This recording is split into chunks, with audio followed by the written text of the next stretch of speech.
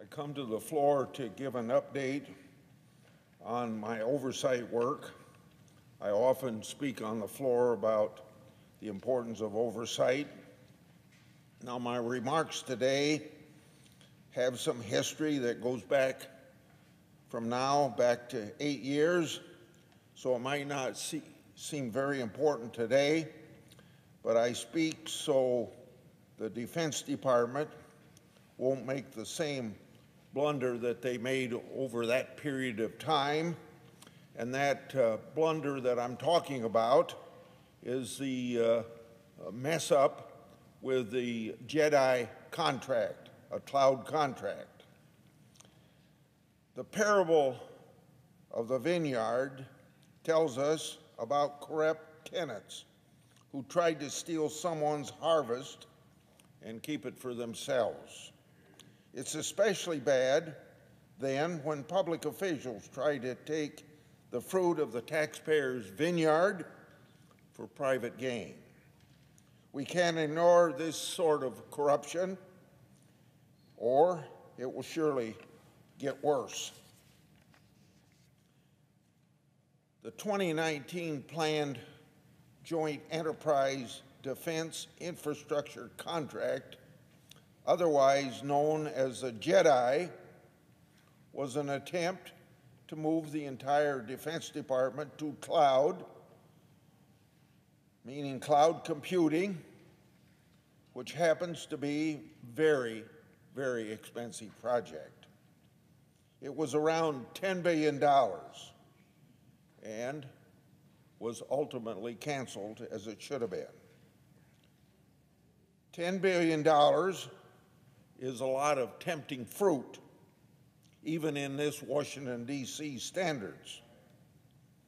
Early on, there were allegations that various Defense Department officials were helping the big corporation of Amazon behind the scenes to gain a contracting advantage. The allegations caused the Inspector General of the Department of Defense to review the matter. My oversight work started in 2019. My oversight has centered on conflicts of interest on the one hand, and on the other hand, the Inspector General's review. It's a good government oversight inquiry. And I know Amazon didn't end up getting this particular contract, but that doesn't matter to my oversight and what I'm telling you today. Even attempted efforts to steer a government contract need to be exposed. That's what the taxpayers deserve. Sally Donnelly, a key person in my investigation, happened to be a close advisor to then Secretary of Defense, James Mattis, and former ambassador consultant is this central figure. Let me make it very clear. Sally Donnelly was a close advisor to the Secretary of Defense and a former Amazon consultant. So that's the central figure of what I'm talking about today. Throughout her time at the Defense Department, Donnelly received payments from the sale of her consulting business, which she sold right before she entered government service. She didn't disclose precisely who purchased her firm, either to the Defense Department, which she should have, or to the Inspector General, even when asked the identity under oath. In late 2022, I obtained new evidence the Inspector General failed to obtain during its investigation. That evidence was that the actual name of the company she sold was VMAP, kind of acronym VMAP, what you call a VMAP. This company was a portfolio company of C5 Capital, an Amazon-linked company. The Defense Department Inspector General claimed in its 2020 report that it found no evidence that Donnelly, quote, had an ongoing or undisclosed financial relations with C5 Capital or Amazon and its affiliates that would have required her to recuse, end of quote.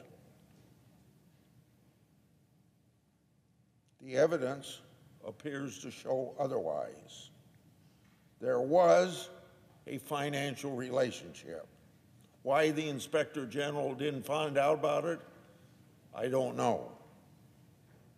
In 2 letters last year, I continued to press Donnelly and her then business partner, Andre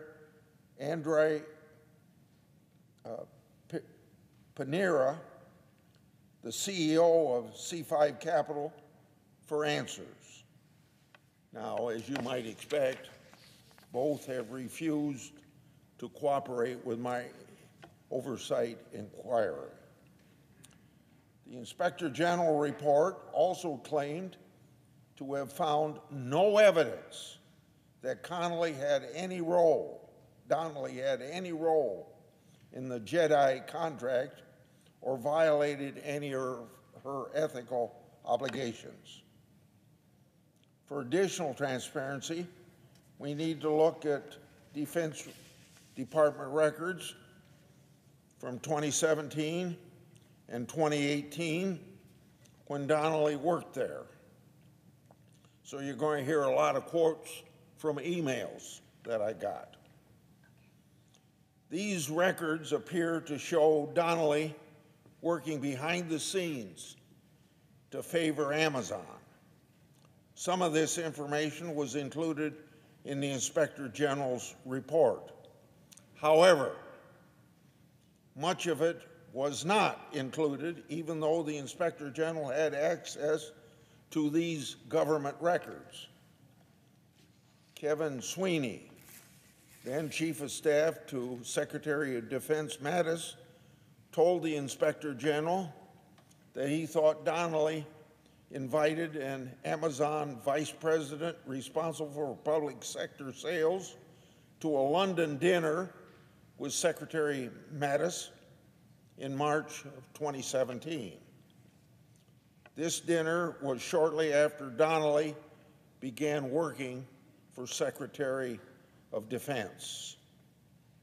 That Amazon executive, Teresa Carlson, used the dinner to invite the secretary to later meet Amazon CEO Jeff Bezos. Secretary Mattis also revealed it was Donnelly who suggested he travel to meet tech leaders, including Amazon.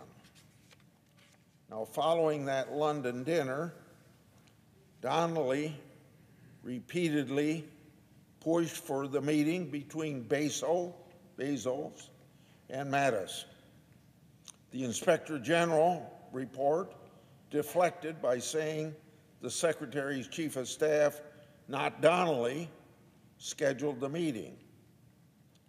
But the report cuts out part of an email showing that the Chief of Staff deferred to this Donnelly on whether the Secretary should meet with Amazon's CEO. The Inspector General's report also omitted a part of Donnelly's email where she said the Secretary should meet Bezos because he was, quote, the genius of our age, end of quote. The Inspector General's report omitted another email from an Amazon official asking Donnelly for guidance on the Secretary of Defense's Seattle visit to Amazon and what, quote, landmines should we avoid, end of quote. That same email asked Donnelly to, quote, put a bug in some ears, end of quote, to help Amazon counter challenges from the Defense Department's Chief Information Officer. Donnelly responded on her government email with inside advice telling the Amazon officials to emphasize, quote, security, security, security of the cloud, end of quote. Now, just 3 days before the visit to Seattle, the DoD official emailed Donnelly the agenda for the Amazon's presentation, which included a, quote, cloud overview, end quote, by the same Amazon official that had asked for advice. An email sent from another Department of Defense official to Donnelly shortly after the Secretary's visit noted that discussion of cloud technology was the centerpiece of meetings with Amazon and other tech leaders. Donnelly also informed by a DoD official traveling with the Secretary on the very day of the Secretary's visit with Amazon CEO on August the 10th, 2017, that the visit, quote, seemed to morph into an Amazon Web Services sales pitch, end of quote. A follow-up email from that same official informed her that after the visit, Secretary of Defense was, quote, 99 9/10% there in terms of going to the cloud, end of quote. Despite all of this, when asked whether the Defense Department cloud was discussed during the meeting, Donnelly swore under oath on August the 15th, 2019, quote, I don't know, I wasn't there, end of quote. She also swore that she didn't know how long Bezos was present during the visit. But the same Defense Department official traveling with the Secretary of Defense told her via email that Bezos stayed for the Secretary's entire visit. The Inspector General, however, found no ethics violations, claiming Donnelly had no formal role in the procurements. Now, the evidence, again, appears to say otherwise, and there's more. An email 2 weeks after the Secretary's Amazon visit from DoD officials spoke of the need for a memo from the Secretary to, quote, Christ the bureaucratic impediment, end of quote, Amazon has been encountering. In other words, there was a lot of people in the Defense Department knew something was going on, and they were trying to stop it. That's the way I read that email. And of course, Donnelly and another DoD official were on that email. In response, that DoD official, with Donnelly still copied, said, quote, Sally, and that Sally's Donnelly, Sally, I'm just starting to quote now, Sally is already working angles, end of quote, to Christ those impediments. On September the 13th, 2017, merely weeks later, the Deputy Secretary of Defense issued a memo department-wide, crushing those impediments by announcing rapid cloud adoption through, quote, tailored acquisition process, end of quote. Now, I suppose tailored acquisition process has many definitions, but I kind of read that, as suspicious as I am, as trying to short-circuit the process of contracting so some favorable person can get it. Now, Air Force procurement documents interpreted this memo as what I just said, the Secretary's intention to award the contract to Amazon. Records also show that the Secretary's Amazon meeting, after the Secretary's Amazon meeting, the head of the Digital Defense Service asked Donnelly for permission to, quote, let me lead Cloud Tiger team, end quote. Donnelly didn't respond that she had no role in the process. Instead, she told the DOD official to, quote, do it quick, end of quote. Just a few weeks later, that official was appointed to head the first phase of the JEDI contract. Donnelly reportedly organized yet another dinner in Washington, January 2018. Only 4 people were there: Secretary of Defense, Sally Donnelly, Teresa Carlson, and the CEO of Amazon. Carlson directly admitted to the Inspector General the dinner's purpose was to continue the discussion from the Secretary's Amazon visit. That visit apparently became a sales pitch. Carlson sent Amazon Web Services sales material to Donnelly's government email for review just hours before that dinner.